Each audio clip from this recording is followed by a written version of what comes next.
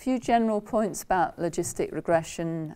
Particularly if you fit a lot of, if you were to use all the variables in your model, you might get quite good predictions on your data set, but would it predict well on another data set? If it's important to know that you're going to predict well in the future, you would want to test your predictions either using another data set or to use something that's become known as cross-validation, where you take out subsets of the data in turn and then you train your data on one part of a data set, test it on the other part of a data set, so you get a fairer assessment of how well the model is likely to do if you were to use it on a separate data set.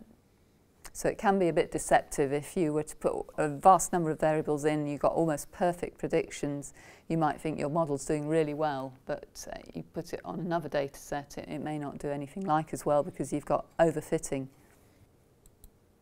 And yeah, if you've fitted a lot of variables, you need to bear in mind you're adjusting for a large number of variables, so you need to take care when interpreting the results for individual variables.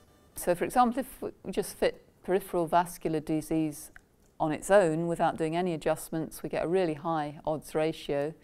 When we adjusted for age, gender and smoking in the model we just had, the odds ratios, well, it's still definitely significant, but it's not quite as high.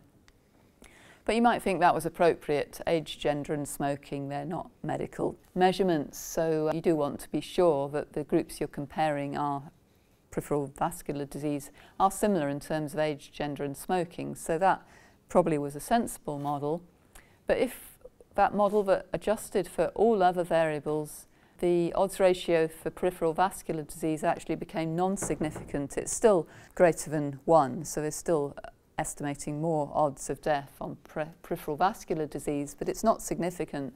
And in that case, you've probably over-adjusted because you've adjusted for all sorts of other types of disease, including cardiovascular diseases, and which are associated with peripheral vascular disease.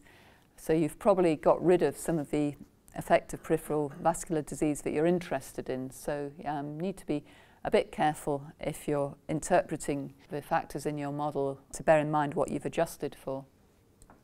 This is just a note. I think last time I said if you've got a confidence interval and it didn't overlap 0, it would be equivalent to having a significant result at the 5% level. Well, for odds ratios, the equivalent number is 1, because an odds ratio of 1 means there's no difference between, say, smokers and non-smokers, and an odds ratio of greater than 1, you've got a higher risk. But if this confidence interval that you can get for your odds ratio, if it doesn't overlap 1, it's equivalent to having a statistically significant result. And so it's only the last one where we adjusted for absolutely everything. Our confidence interval now overlaps 1, it's quite wide, and we've got a non-significant result to go with that. So that's just to show the analogy between, we've got a similar analogy between confidence intervals and significant results, even when doing logistic regression.